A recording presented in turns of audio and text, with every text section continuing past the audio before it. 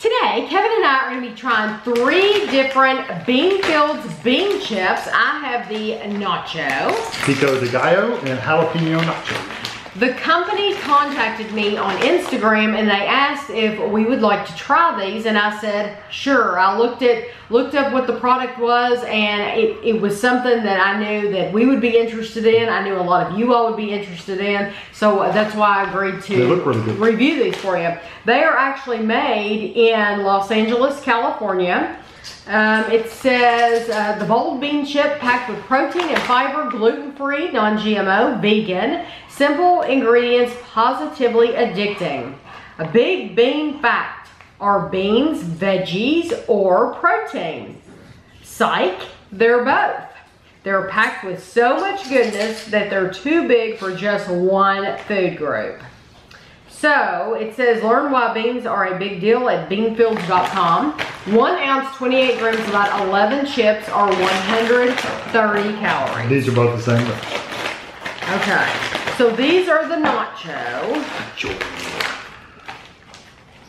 Ooh, darker than I was expecting. I was expecting it to look like the front of the bag, which is a light colored chip. But no. That looks like a slice of pizza.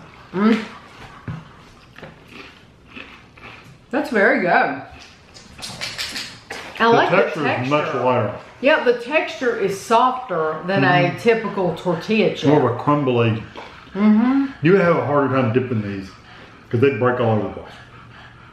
Yeah, I don't think. Unless you know what though? There's so much flavor in these. I don't think you need to add any dip. I mean, you could put them in salsa and that would be really good. But I like the texture of them. Yeah, I like it. that softer texture. Yeah, I really do like it. Now, that being said, I don't really get a cheesy nacho flavor. No, I don't either. They do have different seasonings going on in there. But nothing I would say, ooh, that's nachos. Right, I agree. Because I'm expecting nachos, I'm thinking a spicy, cheesy flavor. Yeah, like a Dorito. Yeah, not even that strong, but at least something like that. Something like that, and yeah. Okay, these are the Pico De Gallo, which is basically salsa with lime and cilantro.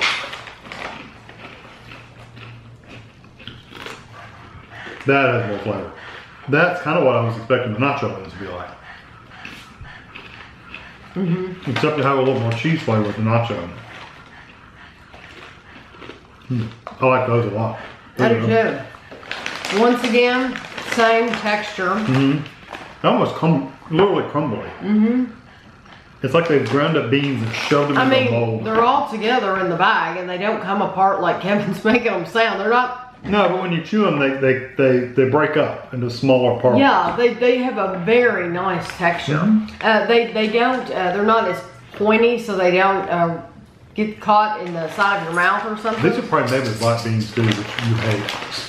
Yeah, black beans is the #1 ingredient. In these? Oh, I would never know that. Really? I can taste it a little bit with the black beans. I cannot stand black beans. So they've covered them up well on these, huh? Yeah, I'm shocked. I really am shocked because I do not like black beans at all. There's this meal when we go to Disney and there's this Mexican restaurant we always go to. Kevin always has to tell them no black beans because I do not like them. So I'm very surprised. This is the one I'm looking most forward to. Jalapeno Nacho. Jalapeno. I love jalapenos.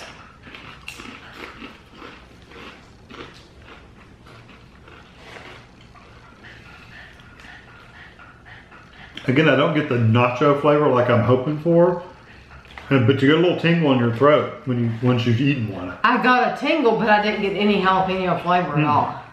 I agree. You get a little tingle, but the flavor with the nacho, whatever they're calling nacho, is just not very strong. Yeah, with these, truly, it's all tingle, and it's now that I've had 2, it's all over my tongue. It's all tingle. But I swear I don't get any jalapeno flavor at all. No, I kind of get the bean flavor, the chip flavor. That's all you really taste is that beany chip flavor. I still don't get black bean though, which is astonishing. No, it's not that strong. Okay, astonishing. The nachos for me are kind of I won't say I failed, but they're just not. They don't live up to what I was. They're not as strong as what you wanted. They're nothing like what I wanted. Right. Yeah. There's just the nacho one. They need more of a they need cheese. cheese or something in there. And then the jalapeno. Well, see, and I'm wondering. I don't know what vegans eat. Do vegans eat cheese? I don't know. They got non. They do. Okay, that's what it is. Cheese. That's what it is. You have to have specific cheese for vegans. So maybe because they wanted to say they were vegan, maybe that's why it's not what we are used to. Right. Could be. But if you are vegan, you might be like, oh, well, this is completely normal. But even if they added a salsa flavor or something, there needed to be something else here. Yeah, more onion flavor, more tomato flavor, something. Yeah, I agree. So my favorite of the three is the Pico De Gallo because 100%. It has the most flavor of all three. And it's got a really good flavor. Texture is unbelievable, and I commend them for covering up that black bean flavor because I would have never known that. So thank you very much, Beanfields, for sending these to us. We appreciate it. They're very good. Yes, we appreciate it very much, and thanks for watching.